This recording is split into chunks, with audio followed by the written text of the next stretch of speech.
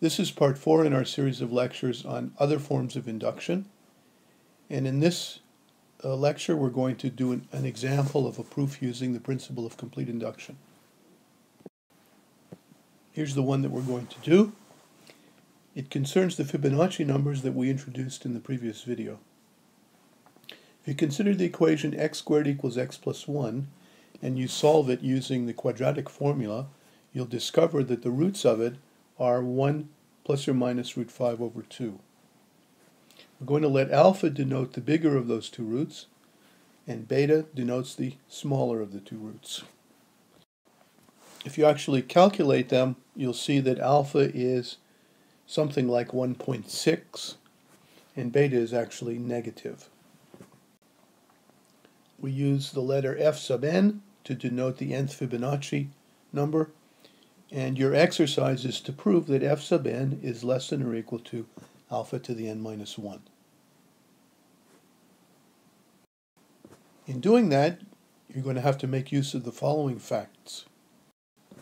Of course, you have to use the defining property of the Fibonacci numbers, and this is how they were defined. F sub 1 is 1, f sub 2 is 1, and all subsequent ones are defined by adding the previous two together.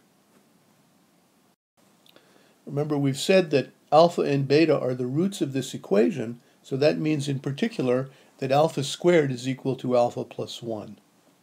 You may get some use out of that fact in the proof.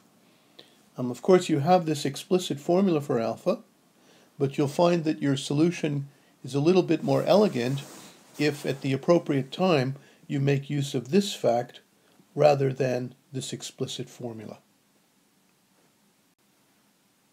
So I'd like you to put your video on pause for a moment and write down at least the first couple of sentences of the proof, the one where you introduce the appropriate set S and you indicate what it is you're intending to do in the proof.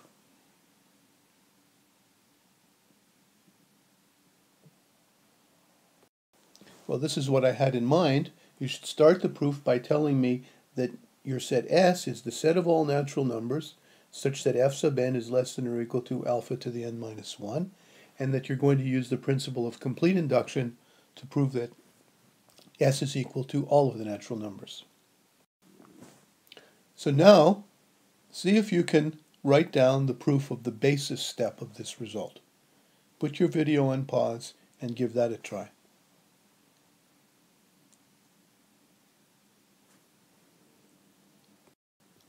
Well, here's how I've written the basis step.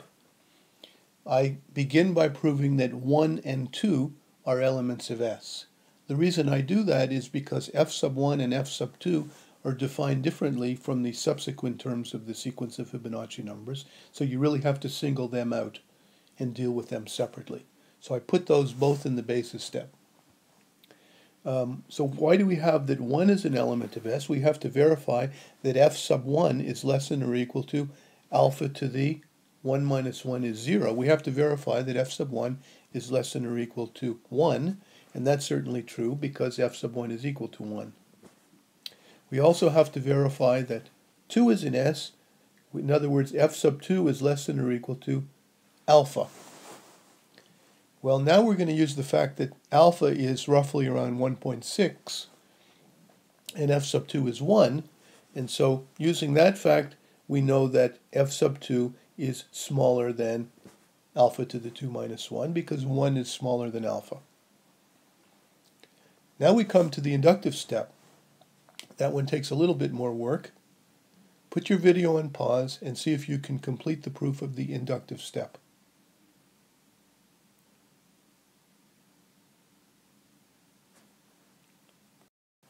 Here's my proof of the inductive step. I begin by giving myself a natural number. And now, remember I warned you that at the beginning of the inductive step, you should tell the reader, you should include a statement about what is the smallest value of n that has not as yet been shown to lie in S. So we've shown that 1 and 2 lie in S, so we should suppose that n is at least 3, and we should assume that the set of predecessors of n is a subset of S, at least the predecessors that are natural numbers. So now, since n is at least 3, that means that n minus 1 and n minus 2 are both natural numbers, and therefore they lie in this set. And that means that f sub n minus 1 and f sub n minus 2 are smaller than the appropriate power of alpha.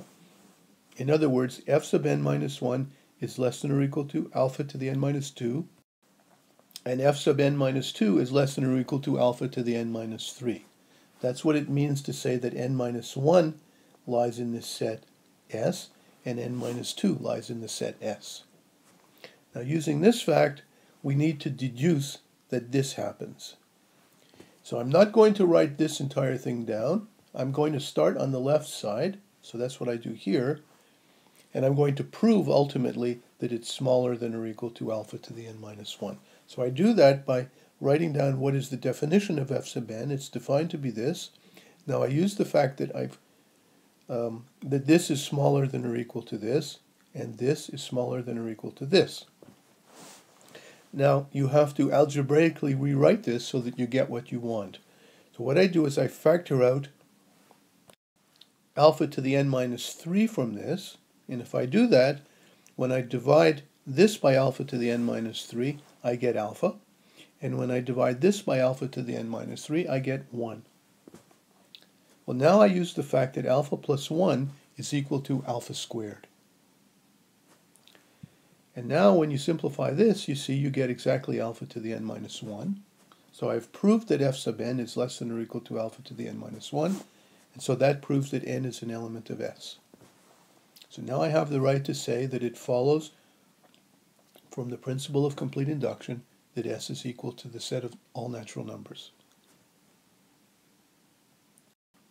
Well, here's a little exercise that I'm going to leave you with. This is a very famous formula. Even though the Fibonacci sequence is defined inductively, it's actually possible to write down a formula for the nth term in closed form. And the remarkable fact is that it turns out to be equal to this. Remember, alpha and beta are these irrational numbers, and yet f sub n is going to be a natural number for every single n, so it seems rather surprising that when you calculate this, that will come out to be a natural number at all. But in fact, it's true, and it's a good exercise using principle of complete induction to prove that this formula is correct for all natural numbers n. I'm going to leave that to you as an exercise.